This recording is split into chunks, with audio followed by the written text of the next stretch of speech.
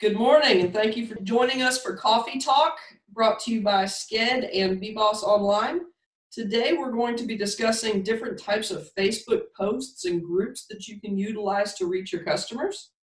Kyle's going to go through the presentation, and we will answer any questions at the end.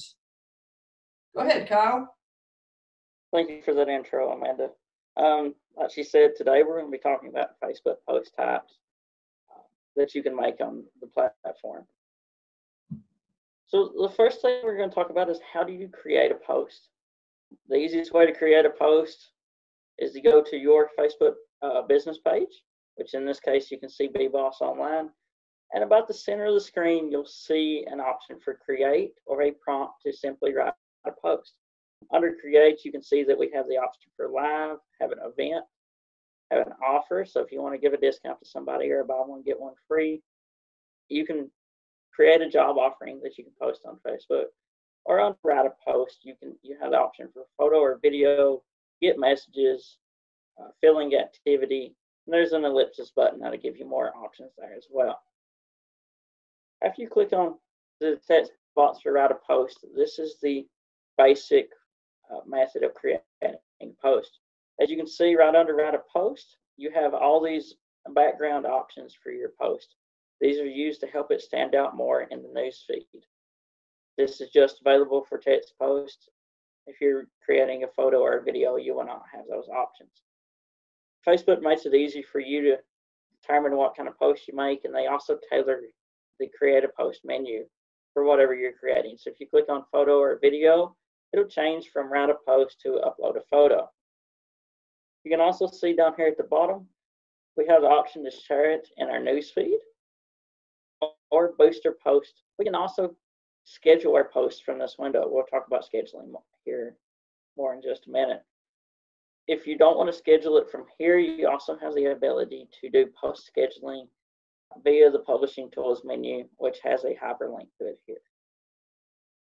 If you click on the ellipsis button, you see all these other options. So you have the photo and the video, you have the messages, you have the filling and activity we had before, but you also have the ability to check in. So if your business is at a trade show somewhere, you can check into that trade show. You have the ability to create a poll. BBoss Online uses this to determine where we're going to hold our next classes. You can use it to support nonprofits. So you can actually pull up a nonprofit you want to highlight, and it actually creates a donate button for them. Create a watch party for videos, or you can create an ad straight from this screen. So this is a simple text post. You can see this explains what BBoss Online is. On the right-hand side, you'll notice a little thumbtack. That thumbtack indicates that it is a pinned post. We've done that by clicking on the ellipsis button or the three dots and clicking on the second link there that says pin to top of page. This makes it to where it shows up permanently at the top of your news feed, no matter what. Sked uses it as a way to explain what Sked is, and we also use it at BBoss as a way to explain what BBoss is. I've seen businesses use these to highlight giveaways they're doing. So you come to their page, the first post you see by them is a giveaway that they're having at this moment. In that menu, you also have the ability to view edit history. You can edit it, you can delete it from the page, or you can save the link to it. So here are some photo posts. So Sked, when we finish up a BBoss Online class that we teach ourselves, we always post a graduation photo, and then we give a link to the PR or press release that we're doing. So for example, here on the left, you can see that this is from our electrocounting class, to which we posted a photo of all the graduates, and then we put read more here and put the link to it. On the right-hand side, you can see this is a really awesome photo, cool opportunity. This is a class in Pineville that we got to do. It's in a historic Bell Theater. They put us up on the projection screen in there and gave us the whole theater to work out of. So that was a really cool opportunity, and it's just a cool way to showcase that. You also notice that we have the hashtag Sked at work here. That way, this post will show up at anytime somebody searches for the hashtag Sked at work. You can also do a video. So this is a webinar that BBoss Online did Well, this is actually a intro for a webinar that BBoss Online did that is used to get people's attention. Video is one of the most popular methods of engagement on Facebook. You can see all of our postings always have a description, and then we have a call to action and a URL link for them to go to. So this is a poll. So this was back in early February when we were planning our next BBoss Online digital marketing class. So we created a poll on our SCED page and said, we want you to tell us where you want us to go. This is a great method of market research. We gave them two options, either Perry County, which is in southeastern Kentucky, or Rowan County, which is more towards northeastern. We ran this poll for 14 days, and we were able to check it every day. You can see that this screenshot was taken in 6 days, and we had 16 votes cast on it. For our first poll, we believe this did pretty well. Seemed to get decent engagement, so we'll probably be running more in the future. So you can also choose Get Messages. So if you click on the Get Messages option, the first thing, what it does is it automatically adds a link to send a message to your Facebook page. You can see that we can change their photo that shows up, and it also gives the name of the page, the username, and it starts giving the description. And so any post that we write here, text-wise, will have this at the bottom as an option for them to message us. You can also do a filling your activity. Facebook introduced this late 2018, early 2019, and it's slowly taken off. So if you've just received an award at your business, or you're getting a new client, or you're posting a sneak peek of something that's coming in, posting a filling might be a good idea. So you choose a filling your activity. So we put that we were filling, and then you can see that you have happy, blessed, loved, sad, lovely, thankful. You can do this for anything. You can do celebrating, watching, eating, drinking, attending. So if you're at a trade show, you could also post it this way. It's just an interesting way to show emotion from your business. You can also check in.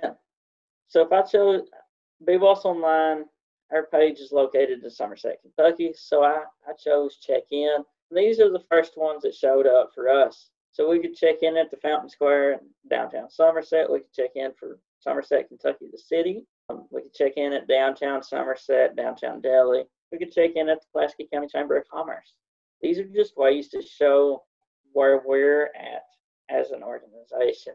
And it also helps the place that you check in with because it shows up on their page as well. Makes it easier for both of you to find and get you more engagement. You can also support a nonprofit. So for example, I clicked on support a nonprofit, and it said these are the ones that suggested to me: Australia Zoo, St. Jude's, Australian Red Cross, the American Cancer Society, all these. So if you're a business and you've decided that you're going to support a nonprofit for the month, you can post it. You can put a post out there that says, we're going to be donating $50 to the American Cancer Society. We encourage you to do the same, and it'll actually give them a link to donate to the American Cancer Society from your post. So it just makes it easier for them to do it. Again, we mentioned the publishing tools earlier. So if you click on Share Now under News Feed, it will allow you to change it to whatever day you want. Or this is the Publishing Tools menu. So as you can see, the Publishing Tools menu gives you the option to create a published post, and you can schedule it for a week in the future, a month in the future. You can sit down at one day during the week. So for example, if you sit down on Sunday, you can schedule all your posts that go out during that week. It's a good way to prioritize your time on Facebook, and also to create a method to where you spend one day a week creating all your posts, and then it automatically does it for you. You can also schedule it straight from here. So if you click on Share Now, you can schedule, you can backdate a post, or you can save the draft.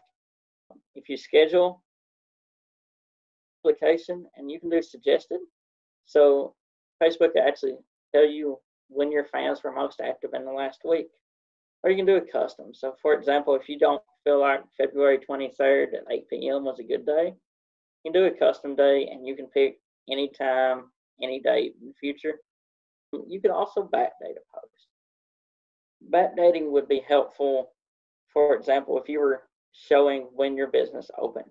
So you could put, we are now open, and you could backdate it to the day that you opened in the past. And this just gives people an idea that you're actually open and they are able to visit your business.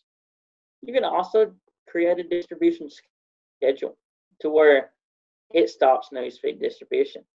So if you want to run an event or an offer, and it's only going to be viable for 24 hours, 48 hours, whatever, you can click on Stop Newsfeed Distribution and actually remove that from your newsfeed when it is created or when that time has passed.